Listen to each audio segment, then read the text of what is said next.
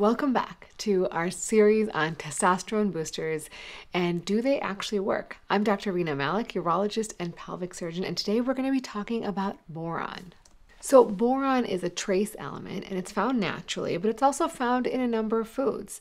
These can include things like prunes, avocados, nuts, legumes, and certain foods are pretty high in boron. These can include things like dried parsley, wine, and caviar. Now, the way it's thought to increase testosterone is not entirely well understood.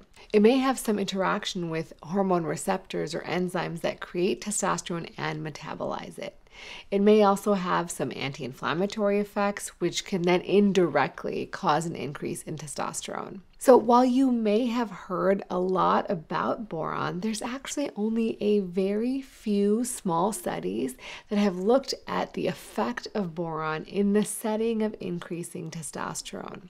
So let's review those. Now, the reason this became an area of interest for boosting testosterone was because of a study that was actually done on women in 1987. And in this clinical trial, they evaluated postmenopausal women and gave them 3 milligrams per day of boron for 7 weeks. And in this study, they had a significant increase in testosterone as well as 17-beta estradiol.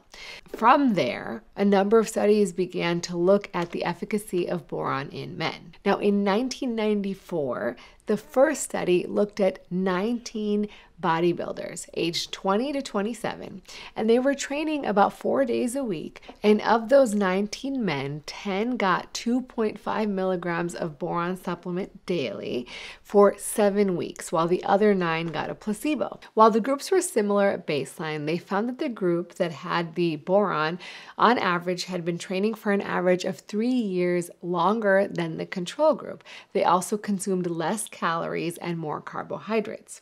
So in this study, they looked at their total and free testosterone as well as their plasma boron levels at the beginning of the study as well as at the end. They also studied their lean body mass using hydrostatic weighing and their strength based on a 1 repetition maximum of bench press and back squats at the beginning, again, and at the end of 7 weeks. In both groups, both the ones that got boron and those that didn't, they saw an increase in total testosterone, lean body mass, and strength measures.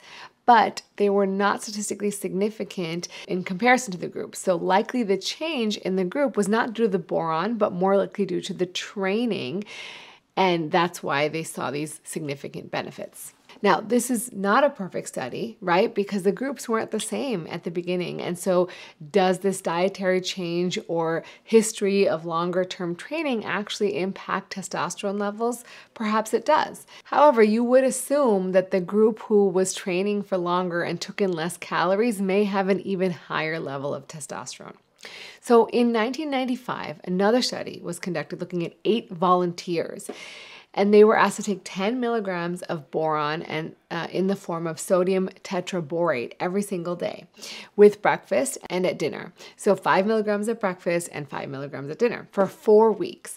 And then take a placebo for 4 weeks after that. So they collected their blood samples before and after supplementation and then after the placebo. And they basically asked the subjects to avoid taking any other nutritional supplements at the same time. When they received boron, they did see an increase in urinary boron, which would be expected if they were actually taking the supplement. So we can assume that yes, they did in fact comply and take the supplement. They also saw an increase in total testosterone. However, it was not statistically significant. They did, however, see an increase in mean plasma estradiol concentration. So far, 2 negative studies. Now, there was one clearly positive study that was done in 2011 that was looking at 8 healthy men who were on average 41 years old. They were taking 10 milligrams of boron, again in the form of sodium tetraborate, daily with breakfast. Now, this study didn't have a placebo group, so it's not a perfect design because you can't understand if the change was due to boron or due to a placebo. And they followed these guys for just 1 week. So every day for 1 week. And they collected blood samples at 3 different times. They had one at day 0, so right before starting the supplement, on day 1 after taking the supplement, and then on the 7th day in the morning after the full week of supplementation. Now, they saw an increase in both free testosterone from 11.8 to 15.2 picograms per milliliter, and they saw a decrease in estradiol levels as well, which is sort of curious because that's not what we're seeing in the other studies. They also saw a decrease in other inflammatory biomarkers like sex hormone binding globulin, CRP, and TNF-alpha. So I talked about sex hormone binding globulin in a previous video, but very simply, it's a carrier for testosterone. So it binds really tightly to testosterone, making less testosterone available for your body to use. And so when you decrease sex hormone binding globulin, you're going to have more free testosterone available. So while these results, at least in isolation, look good, I'm very cautious about this because, as I mentioned, it's a small group, there's no control group, and the estradiol going down actually doesn't make a lot of sense. But again, it's a very short-term study, so maybe initially the estradiol goes down and then later comes up after there's more conversion from the free testosterone to estradiol. So interestingly, there's another study that I think may give us a little bit more information in terms of, does boron really work? So when we want to figure this out, you want to look at people who are potentially being exposed to higher levels of boron due to their work. And so the study looked at these individuals and they measured their testosterone as well as other hormones like FSH and LH, which then signal your testicles to make testosterone.